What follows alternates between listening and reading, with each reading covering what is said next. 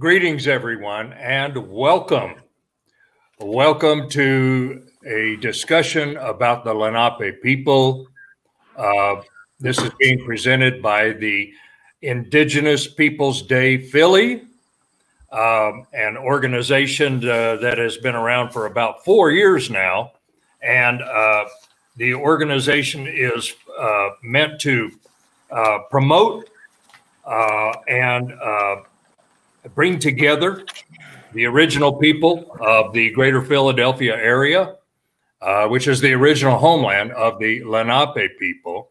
Today's Philadelphia is made up of a large cross-section of Native people and activists and artists, and IPD Philly is a very active and dynamic organization. And this panel discussion is part of the online recognition of Indigenous Peoples Day in Philadelphia. And since because of the COVID-19 coronavirus pandemic, we're meeting online. I want to introduce myself. My name is Curtis Zunigha. I am an enrolled member of the Delaware Tribe of Indians. We are headquartered in Bartlesville, Oklahoma. Delaware is our modern contemporary name that came upon us during the colonial days. But we are Lenape. At heart, we are Lenape people. And I am not only an enrolled member of the Delaware Tribe of Indians, but I am also the cultural director for the Delaware Tribe. And again, our headquarters is in Bartlesville, Oklahoma. I am pleased to welcome three other individuals who I will be introducing one by one when their time comes to talk about diaspora, or the movement of the Lenape people from the original homeland to the communities and the geographic locations that they occupy today. So if I may begin as your host and moderator, I'm going to talk about Lenapehoking, the original homeland of the Lenape people. And if we could take a look at that first slide.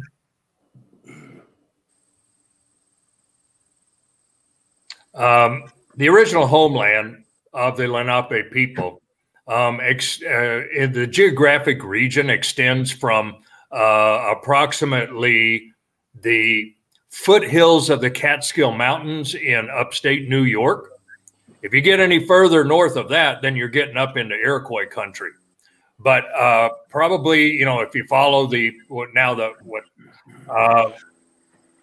what's now known as the Hudson River, but you know, from those foothills of the Catskill Mountains down into what accompanies all of the New York, Manhattan area, all of New Jersey, eastern Pennsylvania, including Philadelphia, and then down into along what's now known as the Delaware River, all the way down to about the northernmost part of what's today the state of Delaware, around Wilmington or so. All of that area that's shaded is the original Lenapehoking. And after, you know, we had a very rich and vibrant homeland and made up of many different villages. And in this slide, you'll see when we talk about different dialects, these are language dialects. And just like any geographic area, you're going to have some differences in how the language is spoken. And some of the words are a little bit different based on the geographic location. And the various villages that made up Lenapehoking had their own unique identity and character, but so many of them were closely tied to a common language base, an Algonquin-based language, Eastern Woodlands people that had a certain lifestyle and a certain ceremonial and cultural context that was the common thread of the Lenape people. Now, Europeans, when they first started showing up, we encountered the Dutch. Then after that, we encountered the British, English, and finally, the American colonizers all encountered the Lenape people. And after what were ostensibly or seemingly well-meaning agreements for shared occupancy of Lenape land, eventually our people were, we were killed off. There was just outright genocide, land theft, terrible depredations upon the Lenape people, which caused us to be cast out of the lands that were our homelands for time immemorial. And all of this began approximately the mid-17th century. And as we each tell our respective stories, I can make reference to the Lenape in 1682 and entering into an agreement with William Penn, who showed up and with a piece of paper and said, I have a charter for a Pennsylvania colony here, and the king gave me this charter, so this is our land. That's not a good way to start a relationship.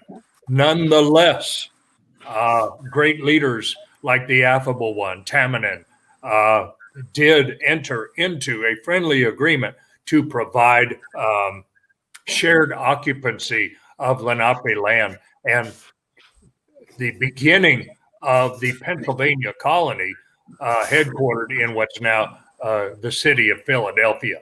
So for those people with IPD Philly that are watching this, you know what your homeland is. You may not know about the Lenape origins. And I would encourage you to follow along with this conversation, because those origins of where we were have led to us now over 250 years later being in our respective geographic locations in the United States and Canada. Now, my band of Lenape, later known as Delaware Tribe, and if we can go to the second slide, we, over a period of time, were pushed out of New York and New Jersey and Pennsylvania, and it wasn't friendly at all. Promises were made in treaties and other types of agreement. Many times they were based on commerce, not just shared occupancy, but it was for commerce to improve our lives. But those promises never manifested themselves in the way that we thought they would. Now, the Delaware tribe was pushed out of, let's say, the Philadelphia area and pushed into what's now the state of Ohio, the Ohio Territory. And we traveled along with other tribes that were going through similar circumstances, particularly for my tribe, the Shawnee. The Shawnee people went through the same thing. They came out of Ohio and Kentucky, and we lived amongst each other. The Lenape were very important part of the United States history with the Revolutionary War, being the first tribe to sign a treaty with the United States of America on September 17, 1778. So we helped the American Army ultimately defeat the British, and the 13 colonies became the United States of America. There was even a promise of a 14th state in the United States, an all-Indian state, and the Delawares were promised to be at the head of that state. Unfortunately for us, that was never approved or manifested by the federal government, and we were pushed further out of Ohio, and our diaspora, our movement, took us across Ohio into Indiana in the early 18th century, or I'm sorry, the early 19th century, you know, a period of about 1790 through 1820 or so. We were in Ohio and then pushed into Indiana. There was a Delaware village along the White River in northeastern Indiana. And there's a town called Munsee, Indiana. But the Delawares continued to be moved out of lands that the United States, the white people, wanted. And they enforced it with their armies and continued to push my band of Delawares further westward in across the Mississippi River during the time of Andrew Jackson and the Indian Removal Act. We came into what's now the state of Missouri. We had a couple of reservations there during the 1820s. We were not particularly pleased with the lands that we occupied. And then in around 1820, we were in, if you look at this map, you'll see an outline of what's now the state of Missouri in southwestern Missouri. We had a reservation there. But again, we had to be pushed out of there into what's now the state of Kansas. As you look at that little outline of the Delaware Reservation in southwestern Missouri in the years of 1819, 1820, I'm amusingly reflecting on that, because that little box right there now, that's where Springfield and Branson, Missouri are. And golly, if we had stayed there and that was still our reservation today, I could have had my own dinner theater and been performing, you know, 3 nights a week at my own dinner theater at Branson. But obviously that didn't happen either. In the 1830s, we were moved to the state of Kansas. We had a reservation there in a corridor between Lawrence, Kansas, now the site of both the University of Kansas and Haskell Indian Nations University, and Leavenworth, Kansas, the infamous Fort Leavenworth and the prison there. Up through the Civil War in the mid-1860s, we had that reservation. It was rich farmland. We were still a strong, robust people with their language, but they were somewhat assimilated with white society. But still, we had a strong cultural identity, language, and we lived also amongst many of the tribes that followed that same path, like the Shawnee, the Miami, the Wyandot, the Ottawa. Many of those tribes followed along this same path and signed treaties at about the same time. Finally, after the Civil War, in a treaty in the year 1866, my tribe, the Delaware tribe, agreed to sell those lands in Kansas and relocate into the Indian Territory in 1867. Now, we ended up buying land and living amongst the Cherokee Nation, who were already there since the 1830s. And we have been in what's now the Cherokee Nation Indian Reservation that became a part of the state of Oklahoma in the year 1907, when we came down from Kansas and established ourselves in the Cherokee Nation Indian Territory. Again, we did it by treaty. So we had both a legal and political and a cultural and ethnic identity combined. And we were, even though we were a small remainder of the original greatness that we were still alive because of our language, our culture, and our ceremonies. And we fought strong to keep that identity. Now, I want to also tell just real quickly about another band of Delaware that split off from us when we crossed the Mississippi River into the state of Missouri. A smaller band of people split off, and you'll see this arrow where they go all the way down into Texas and Old Mexico, and ultimately came back up around through Texas, crossing the Brazos rivers. And in 1872, they found a piece of land and settled amongst the Wichita and the Caddo Indians, and today are established in the town of Anadarko, Oklahoma, as the Delaware Nation. They're probably about 2,500 people or so in principally based in Western Oklahoma. The Delaware tribe, my band of Delaware, our numbers approximate some 10,000 men, women, and children. However, we're spread out all over the United States. I'd say about 2,500 or so still live in the northeastern Oklahoma area. We're a vibrant community. We have a tribal government. We are recognized by the federal government, and we have a tribal government. We have community services. Our tribal campus is about 80 acres of land in a town called Bartlesville, Oklahoma. And we're still an active part of this community. We have tribal gatherings, both cultural and community. We work hard to maintain our language and also our customs and traditions. It's nothing like it used to be, but as long as each succeeding generation desires to hold on to that cultural identity, and the cultural identity is the foundation of who we are, not just a piece of paper or a card issued by the federal government.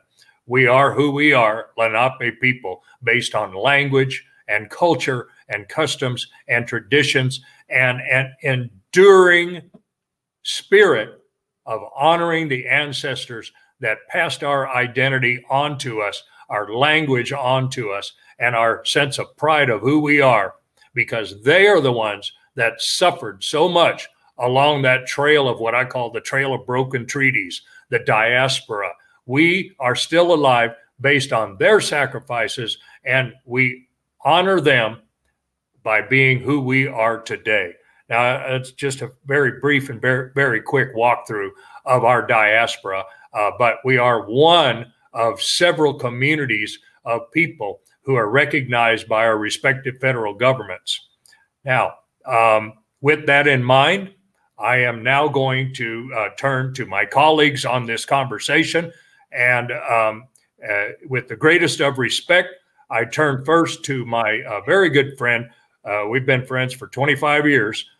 He is currently the chief of the Munsee-Delaware Nation, and Mr. Mark Peters, who is a tremendous historian with great knowledge, gives lectures all the time about Lenape history. And I will turn this now over to Chief Mark Peters. Well, thank you, Curtis, and Kawinganeewaloma, everybody.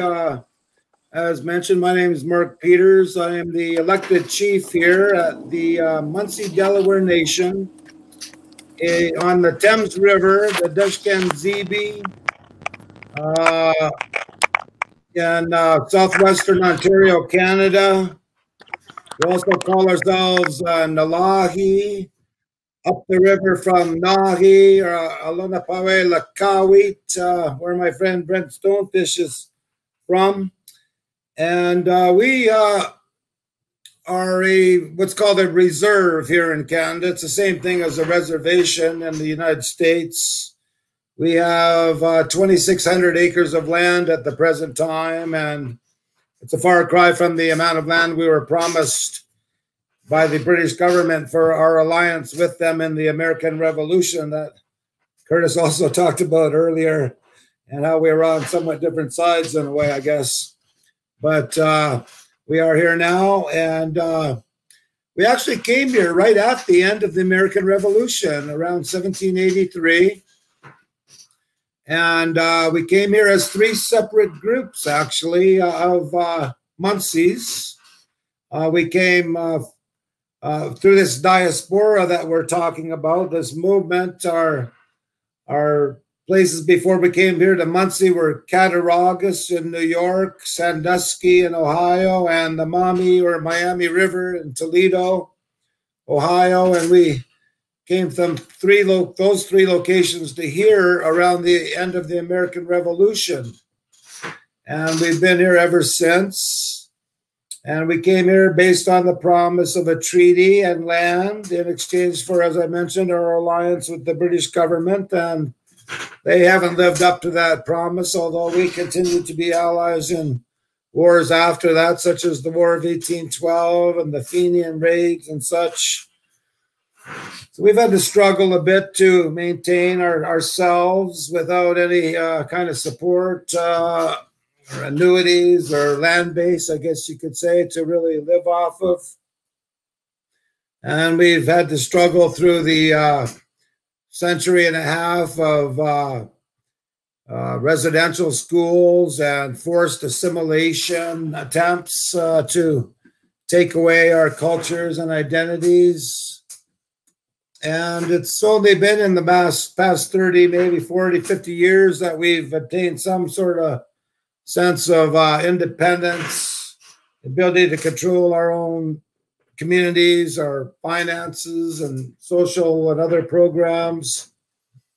And now we are at that point where we have the same programs and services as any other community might have: policing, health, education, daycare, employment and training, all these things, education, programming and such. So things are getting much better here over the past few years. And I've been working on our history for quite some time. In addition to being chief, I've been our historian for quite some time. And I've been tracing our movement from the east to our occupation here on the Thames River.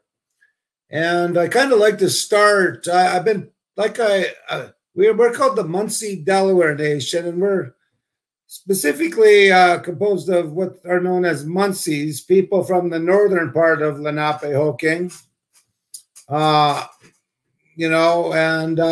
been trying to stick as much to our particular history as possible because there really isn't much out there about us. And I've been wanting to just stick to our particular Munsee history at the cost of not being able to share other people's history as I go along, I guess you could say. But I start off this history actually with a Munsee-Delaware legend that I read about by a guy named John C. Adams, who wrote a interesting book on Delaware legends and pictographs. And he got these stories from elderly Delaware people in Oklahoma, I understand. And it's called The Legend of the Yakwawi. And it's about this legend that this animal, the Yakwawi, was given to the people for our benefit. However, the Yakwawi got unruly, and there's a big battle between the Yakwawi and the animals and the people. And the Yakwawi got stuck in the bogs, and the blood from the animals turned the bogs red, and that's why cranberries are red, to remind everybody of this great battle. And the Yakwawi is actually the mastodon, or the mammoth in this case. And the mammoth went extinct some 8,000 or 10,000 years ago. And I just like to start the history with that to show quite likely how long we've been in this area of Lenapehoking, actually, because there's archaeological evidence of continuous occupation and development of tools and weapons and such. And even our people have been known as the grandfather nation of the Algonquian nations, in the sense that the Algonquian people's languages themselves sprang from our original languages and occupation of Lenapehoking. That's my understanding from what I've been able to read. So we've been there a long time. And as we know, the area reaches all the way over from the Delaware River to the Hudson and Long Island. And there's many different villages in these areas, especially along the Hudson and in Manhattan, you know, dozens, if not 60 or 70 from what I can calculate as a rough guesstimate at least. And they all had different names for each of their villages. And this is all up and down the Hudson River. And as the Dutch came in and then the English, it took hundreds and hundreds of land transactions to lose this land over a rather long period of time, 100 years or more. And then as those people were forced west towards the Delaware River into the what's known as the Minisink area, they started to become known as Munsees, actually, around that time, is my understanding.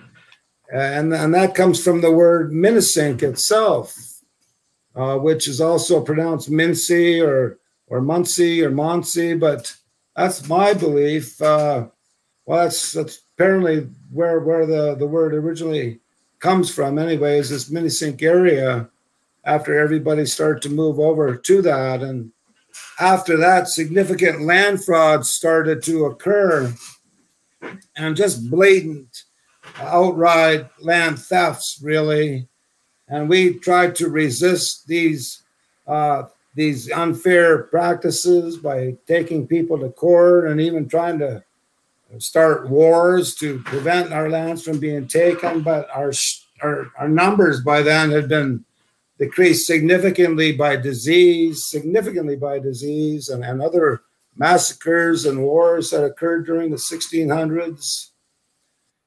And so we found ourselves really unable to really resist in any physical way, at least. And we, you know, through all these frauds, the walking purchase being a prime example of one of those frauds, we lost our lands, even though we continued to fight for it into the 1760s. But we lost it and had to move into the Susquehanna Valley area.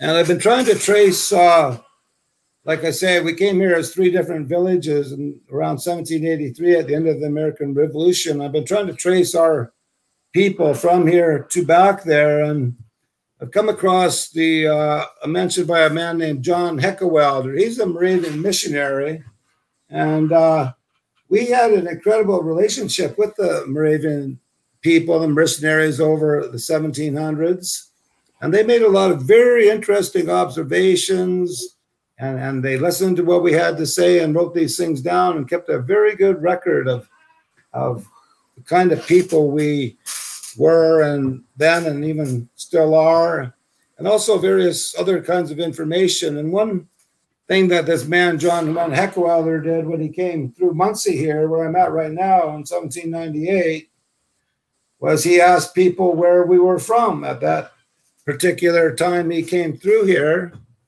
And our people said we were from places called Chemung, which is a place in New York, and a place called Assinissink, which is another place in New York. And these are known as Munsee, specifically Munsee, Minisink type of towns. And one of our chiefs, an elder chief, he was noted as an elder chief in 1835, Moses Logan.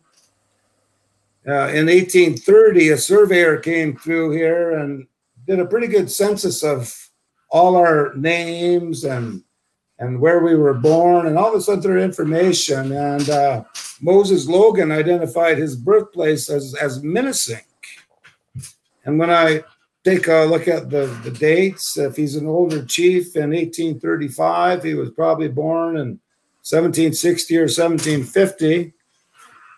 And so we can trace him back through these towns of Chemung and Assinissink to towns around the Lehigh Valley, I believe, where sachems such as Tidiaskong and Monacahegan and Nudamus lived at that time, including a number of Unami Delawares as well, from what I've been finding out.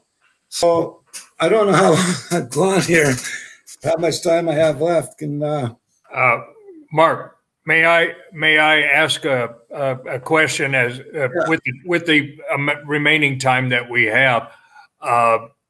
Will you tell our viewers about your community today? How you went from that colonial era and being pushed up into Canada, and then how you evolved into your modern community and that which is now known as the Munsee-Delaware Nation in Southern Ontario.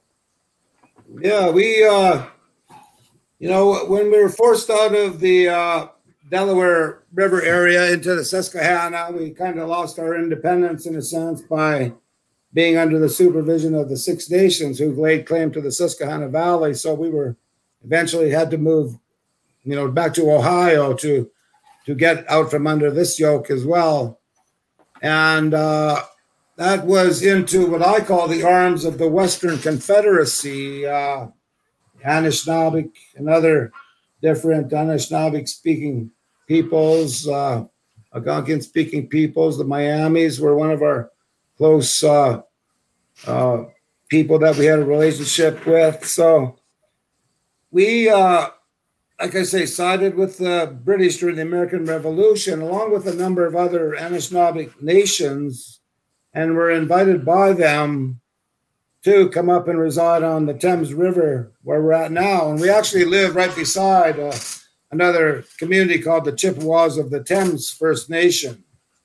And we also have the Oneida Nation and the Iroquois Nation just on the other side of the river from us. We're all geographically connected, excuse me. But so we came here on that relationship, and also on the basis of this treaty that we were promised by the British government and land that was supposed to be part of that. We have been fighting that land claim since 1820, actually, and it's still in the process, believe it or not. We should be taking it to court pretty darn soon, but because we weren't part of any treaty or land claim, we kind of had to struggle for ourselves significantly, actually. We had to farm and even increase our land base beyond what it traditionally was. It was something like 1,500 acres. Now we're 2,600 acres. So we did extensive farming throughout the 1800s, and even entered into local fairs and such, and won a lot of prizes. And the discrimination we faced back then can be sort of an example of that is our treatment at these fairs. Because we were so good and won all these competitions, they actually decided to make an Indian category so that we could only compete against ourselves. You know, these are the types of things we faced in addition to the residential school system that was in place at the time. These laws and policies that were meant to take our languages, our culture, our identities away. No, these went on for quite a while. So we struggled. You know, we came here as allies to the British government, and long-term allies and friends with the British government, the British Crown. And after we weren't needed as allies in war anymore, the colonial governments decided to sort of betray that honor, that alliance that we had with the British Crown, and decide that we're a problem now and we need to be dealt with in a way of getting rid of us, really. And they've tried, as well as in America, to do that significantly. So, you know, it's an example of the type of people we all are, I think, that we've persevered through all these things, and they weren't successful at what they tried to do. Nowhere near that. And we're recovering our languages, our histories, our cultures. It's out there to get back or to learn from people who've kept on to these things. So I guess that's where we're kind of at now. We have a population of about 200 people on the reserve here, 600 members in total, not very a large nation at all. We're called a small First Nation in Canada. But we are quite progressive, I think. We are getting an internet system put up in the next couple of weeks so everybody gets a signal and can get online and share in these types of events, actually. And, you know, just get into the modern world to a certain degree, but also hang on to our and learn our traditions and history. Thank you very much, Chief. And again, we have been friends for very many years. We've both been in politics and in history and culture. You're definitely one of the foremost historians among the Munsee-Delaware Nation. And we're grateful that you have joined us and shared the story of your community. And I'm now going to send it just down the road to another longtime friend of mine who is an incredible scholar. He grew up as an Indian boy on the reserve and knows all about culture and language, but he has become an incredible scholar and is a teacher and a leader amongst his people down the road at Moraviantown, Delaware First Nation. And at this time, I would like to recognize my friend and Lenape brother, Brent Stonefish. And Brent, if you'll introduce yourself and along the same lines, tell the story of your people's movement and who the who the Moraviantown Delaware First Nation is today. Well, Kwinganao Lomwa, Nidishinzi Achkok Paposi, Dami Minzi Takoch, Nino Jai Eelūnaapèewi Lahkèewiit, Niha Lunaapeewi. My name is Brent Stonefish. I am from Eelūnaapèewi Lahkèewiit, which roughly translates to Delaware Nation. It's a name that we took on a few years ago, just recently, within the past 4 years, that has officially become our name for our community.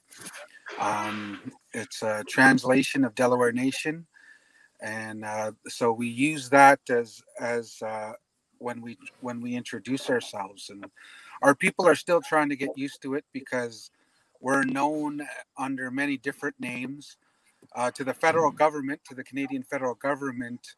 Originally, we were called Raven of the Thames Indian Band, and then we became Raven of the Thames Delaware Nation, and then people referred to us as Delaware First Nation, and affectionately, community members and neighboring communities refer to us as Bucktown, and Bucktown meaning where all the bucks live. If you want to get yourself a buck, you come to Bucktown. So and funny thing is that my wife, who grew up in Toronto, she's Anishinaabe from Henvey Inlet First Nation, which is along the northern shore of Lake Huron. She knew of my community as Bucktown before she even met me. And 2 kids later, we live in the community. So I've been home in the community, living on the old family homestead for the last couple of years after my father, who died. We moved into his house, but before that, I was living in Ridgetown for about 5 years, which is a neighboring non-native community. And I've been pretty active within the community as far as I did a term as elected councillor, and I was also the director of our education department for about 3 years. One of the things that about my community is that I've always had a passion for knowing who we are and where we come from. One of my biggest teachers in the history of our community was my uncle, my biological uncle, Daryl Stonefish, who was the historian for the community for over about 30 years. And I remember in grade 9, being his assistant, being hired as a summer student and being his assistant, and him making me go through some of the old missionary diaries of Heckmelder and of Zeisberger Moravian mission, which is this community was named after a Moravian town. We settled in this area after forced removal from our homelands in 1792. We recognize May 8th, 1792 as the day we established Fairfield, which was the original name of our community on the north side of the Thames River in 1792. And from that point, we moved to the southern side of the river after the War of 1812, where everybody recognizes Tecumseh, where Tecumseh fell in the Battle of the Thames, but was successful in ensuring that this part of Canada remained in British control over the Americans. But when growing up, one of the things that we had always wanted to understand is where we came from. And first thing that I thought, we were always here, that our ancestors were always in Moravian town, because our people have such a great pride in where we live. And then as I got older, we started to hear stories about when we lived in Ohio. And the most significant date in that history is around 1781, March 8th, 1781, when 90 women, children, and men were massacred by the American army and militia, who were all Christian Indians at the time, and were from 3 different settlements, Moravian mission settlements in the area in Ohio, around Sandusky, Ohio, and Dover, Ohio as well, around that area where we were settled with the Moravian mission. And for the longest time after that, I recognized, well, maybe that was our homeland before, and after that massacre, our ancestors ended up coming here. While doing more research and being a part of the Moravian Town Historical Society in the early 90s, and working with different people like our former chief, now deceased, Richard Snake, and working with Jim Tobias, who was one of my first traditional teachers, and working with Daryl as well, and different historians, Teresa Johnson, and different people in the community that have little bits and pieces of our history. We found out that we were displaced from Pennsylvania during the 1700s, and that we were displaced even further from around the Hudson River Valley, around where my uncle has traced us, even going back to the Westchester County area, Yonkers, and all of that area of Manhattan Island, and so on and so forth. And then when the purchase happened of Manhattan, we got pushed across the river into Pennsylvania, New Jersey, along with our relatives that were already in that area. And the one way that our relatives sought to survive was we joined the Moravian Mission. We joined the Moravian missions in Pennsylvania, and we were scattered around Pennsylvania and Bethlehem and different areas like that, Brotherton and different areas like that, until Pennsylvania declared war on us. And that's when the Moravian missions took us and went with us and pushed and moved us into Ohio, which was promised to be an Indian territory, which then Lenape would be ahead of. And again, war came, war pushed us again, and we ended up coming up south of Lake Erie and settling for a little time in Amherstburg and Mount Clemens in Michigan and Amherstburg, Ontario, and then eventually making our way to where we are now. And then we had different relatives that came through Ohio via Six Nations and Munsee and settled in Moraviantown as well. So we're all connected. We're all connected somewhere along the line. It was just a matter of how we chose to survive, how we chose to ensure that we still live today. And so that's one of the biggest things that I've researched. And one of the things that I've noticed in my research and doing that type of timeline is that with every major war or skirmish between the colonizers, be it the Americans, the British, the French, the Dutch, we were displaced even further. So they were fighting over our territories and in the process fighting each other for our territories, in the process moving us and pushing us away. And so the other part of my research that I've spent a lot of time is talking to different elders and getting an oral history of our migration, and getting an oral history of what our nation looked like pre-contact, because there's not a lot talked about pre-contact. How did we see ourselves in territories? Because we didn't see ourselves as with John Lockwood in privatizing land.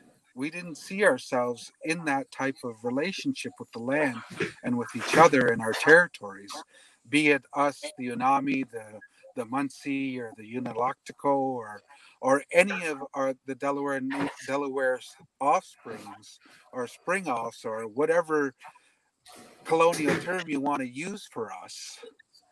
We didn't see ourselves that way. We seen ourselves as in clans, and we seen ourselves having certain responsibilities based in the territories that we lived because of the resources that we could share in commerce, and how we came together to divide that and to share that and to trade that, and to make sure the bloodlines were pure and to make sure the bloodlines were clean. And so that's you know, I know we don't have a lot of time to go into that part of it, but that's where my research right now is looking at is the elders that I have had the fortune to talking to, not just Lenape elders, but Anishinaabe and Haudenosaunee, and different elders and different knowledge bearers that know stuff about our history and our shared history of diaspora as we made our way from the East Coast. And Brent, would you also briefly share with us the contemporary or current profile of a Bucktown, of your community, like approximately how many people, the size of the reserve, and what kinds of services are provided to your community members? Well, just like Mark had said, we are considered a reserve in Canada. And when we first became a reserve in Canada, our reserve was 12 by 16 miles in size. Today, we occupy 2.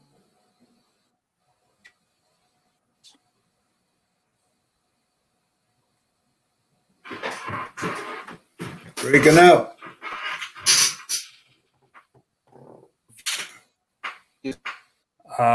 I regret we're having some technical difficulties with Brent's broadcast. So, in the interest of... We also have Here we go. band membership, band enrollment. Oh. Please continue. Are we back on? Yes. Where did you?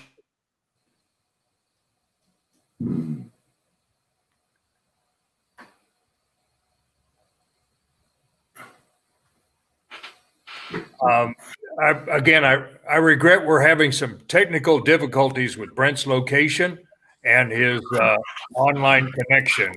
If you could just, Brent, if you're on, if you could just again finish up the outline of the profile of your community for our viewers.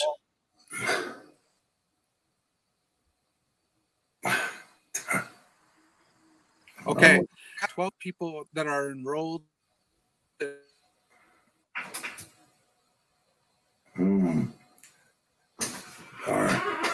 I'm so sorry. We're gonna blame it on the internet.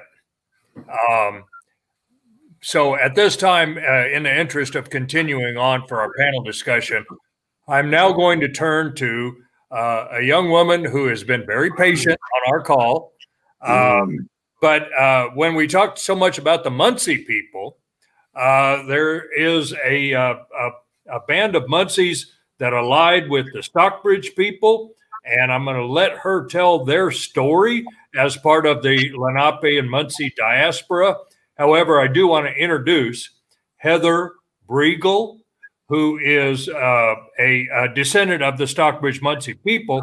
She's also enrolled at Oneida Nation in Wisconsin, and she is currently the Director of Cultural Affairs for the Stockbridge-Munsee community, and she oversees their library, museum, historic preservation, and language revitalization within the community. And they are located in Wisconsin. She is also a historian by training with both a bachelor's and a master's degree in history, and she lectures and has a great knowledge about Native American policy and activism. And it is my pleasure to introduce Heather Bruegl. Thank you so much. I feel honored just being part of this panel. I feel like even though I'm supposed to be here talking about the Stockbridge-Munsee, I've learned so much from the speakers who have come before me that I'm like, I don't need to say anything. But so I'm honored to be part of this group. As Curtis said, my name is Heather Bruegl. I'm enrolled citizen, Oneida Nation of Wisconsin, first-line descendant, Stockbridge-Munsee, and I have the privilege of working as our cultural affairs director here. I'm coming to you from our reservation on 1856 treaty land when we were moved here, and I'm going to kind of just Heather, if I may, let's get our other Mark and Brent, if you would. Can you mute your mics? Because I'm getting a little bit of feedback. If you could mute your mic, that allows Heather. So please proceed. Thank you. Okay, yeah. Is that better? Okay, good. So I feel like so much was already said that I just, I'm going to bring up the end really quickly. But so Stockbridge-Munsee, our origins start in the Mahi-Conotuck River Valley, which is known as the Hudson River Valley, with our Mohican roots.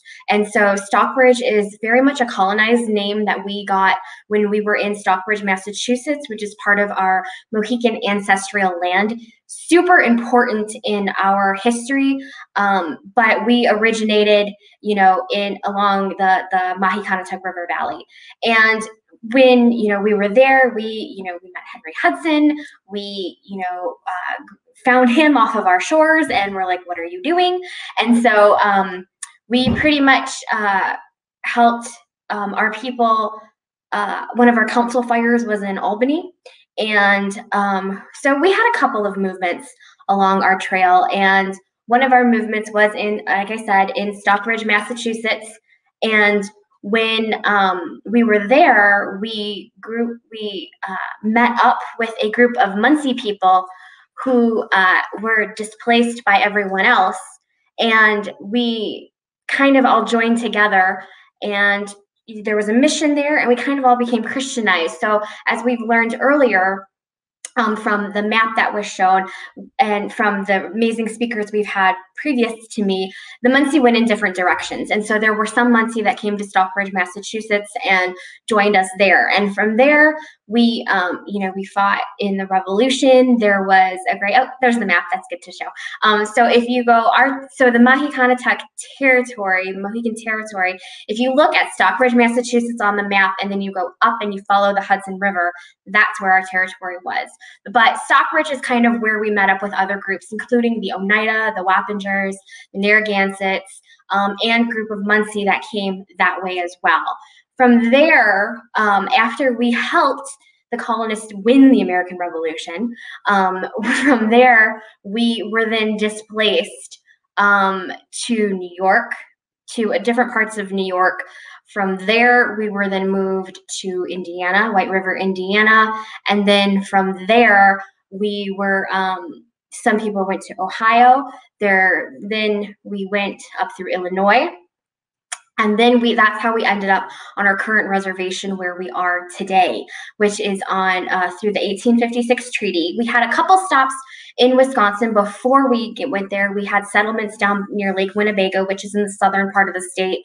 But then 1856 kind of was our stopping point, and that's where we've been ever since. We encompass 2 townships, which is the townships of Red Springs and Bartlemy. Currently, our reservation land is just over 23,000 acres. And that is through, some of that is trust land and some of that is fee land. We live in a very forested area. And lumber and forestry was huge in this area, and so through lumber barons coming in, we did lose some of that land. So some of the land that we have been able to buy back it's fee land currently in the process of becoming trust land. But interesting to point out, because I do know that Curtis did mention this earlier when he was talking about his nation, is while we were here, there was a split in some of our people. So we had some that split because there were rumors that we were going to be moved again.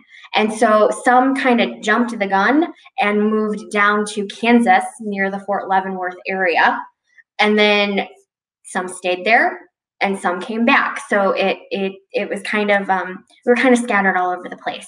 But what makes us unique is not only are we Mohican and we have that Mohican language that we're currently trying to revitalize, we also have the Munsee language. And I have the privilege of being able to work with a lot of elders in the community, one by the name of Molly Miller, who is heading our language revitalization right now, and is very knowledgeable in Munsee. And so we do have I wouldn't say fluent speakers, but we do have a lot of speakers in the community who can speak Munsee, and we are getting those in the community that can speak Mohican as well. I actually just had the privilege of having my naming ceremony this past weekend, and it was done in Munsee, and it was absolutely beautiful. So we embrace our Mohican roots, but we also embrace those Munsee ancestors who are still with us today. And we are just unique because we are Mohican, but we are also Munsee. So we carry that through our blood as well. And we have, it's a small nation here.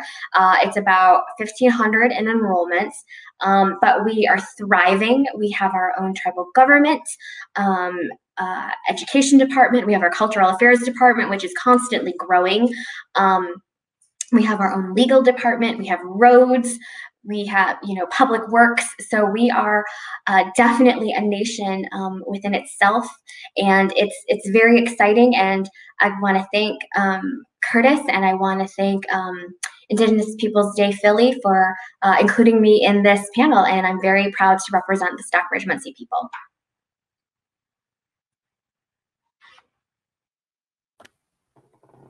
Thank you, Heather. And it's a great pleasure and a privilege for you to be part of this group.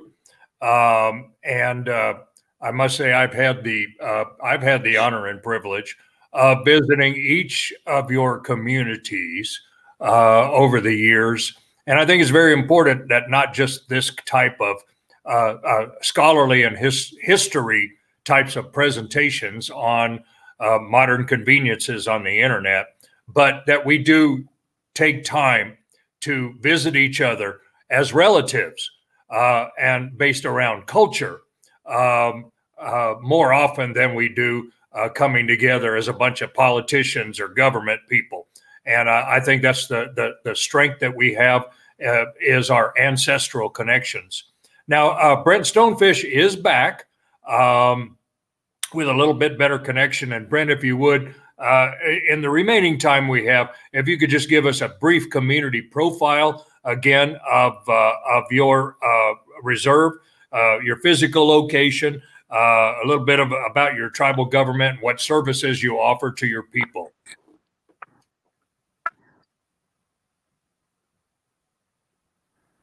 Okay. Yeah.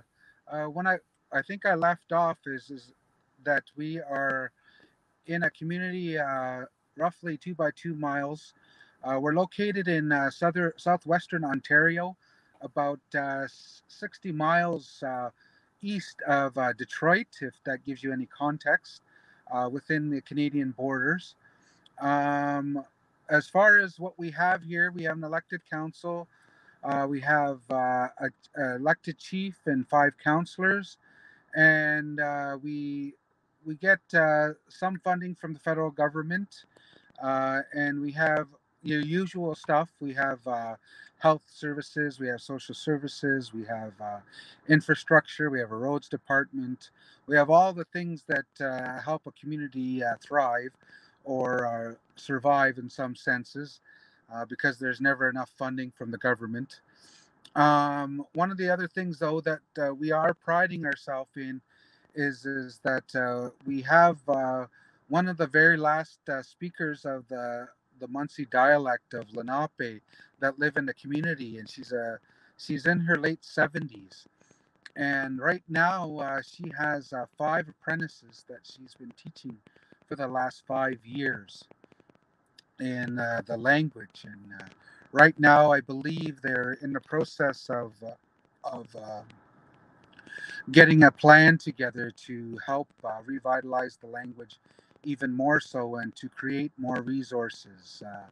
There's the ladies and that have been learning the language are working in many different capacities within the community, and I just can't sing their praises enough, just because of the amount of time and effort they've put into learning the language. That they should all be PhD candidates, as far as I'm concerned, for the amount of work and effort that they've put into helping to revitalize the language.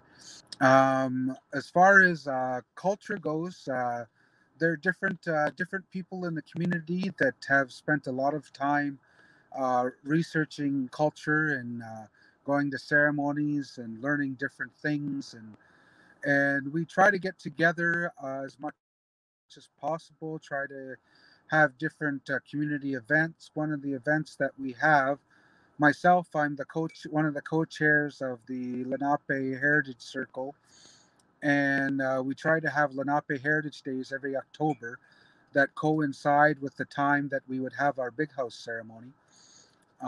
This year, of course, we haven't been able to have it because of COVID-19 restrictions, and hopefully we get that up and running again next year. But there's a big effort amongst our people to revitalize culture and revitalize language, and try to become a sovereign nation again. I think there's great effort to be self-sufficient and self-governing without Western influences, but that's something that we've been working towards, and also working towards, getting together with our brothers and sisters within the other Lenape territories and communities across Turtle Island. I think that's one of the biggest things that we've been focusing on as well. So there's lots going on as far as infrastructure, and we're just trying to be a community and lead our way towards a healthy community. All right. Thank you, Brent Stonefish. And at this time, I guess I'm trying to figure out if I could say something that really profound as a way of a concluding remark. And my observation is based on us getting together and talking about our communities, our westward forced migration, that we have survived and we have thrived. And we have done so because we have been inspired by our ancestors. They went through a lot more than we could ever imagine to hold on to their lives, their identity, their culture. Those ancestors did it because they turned to the Creator and prayed in our Lenape language and asked for help to survive. We are survivors. Even though we split up into various groups, we still come together and symbolically return as the great Lenape nation, the great Delaware nation of people that have had such a profound impact in the history of North America. And we do so because we honor those ancestors and their sacrifices. And in doing so, it provides goodness for our people. We have survived pandemic. We have survived diaspora. We have survived efforts to totally kill us off. We have survived this. Today, we will survive coronavirus and COVID-19. And that which inspires us the most is when we look at our children and our grandchildren. And like many cultures, we are just a series and a continuing series of generations of people. And we honor our obligation, and we try to fulfill that by bringing our children along and giving them cultural identity and making them recognize the trail of broken treaties, the trail of our ancestors that have brought us to where we are today. And even though we're not the same as we were 200, 300, 400, 500 years ago, we have the enduring Lenape spirit inside us. And as the leaders that you see on the screen today representing our communities, we seek to pass that on to the younger generation and inspire them to do the same. And that's how that Lenape spirit will endure. And I now turn back to the Indigenous Peoples Day Philly, our host organization. And there will be future discussions like this, panel discussions that will be broadcast on the internet. And I encourage and wish the best to Indigenous Peoples Day Philly as they recognize the roots of their community there in the Philadelphia area and the very, not just Lenape descendants, but so many other Native people who have come to that area and are part of a very amazing cross-section of people in this great city of Philadelphia. But we will never forget that the Lenape people were there first, before the colonizers, before the Europeans, before William Penn ever showed up. And that enduring spirit will keep our presence there forever. I want to thank again Indigenous Peoples Day Philly for inviting us to be a part of this conversation. And again, my thanks to Chief Mark Peters from Munsee-Delaware Nation, Brent Stonefish from Delaware First Nation, Moraviantown, Ontario, Heather Bruegl, Director of Cultural Affairs for the Stockbridge-Munsee community, and myself, Curtis Zunigha, representing the Delaware Tribe of Indians in Oklahoma. With that, I will Lapich-Kaneowil. I will see you again, and Wanishi. Thank you all.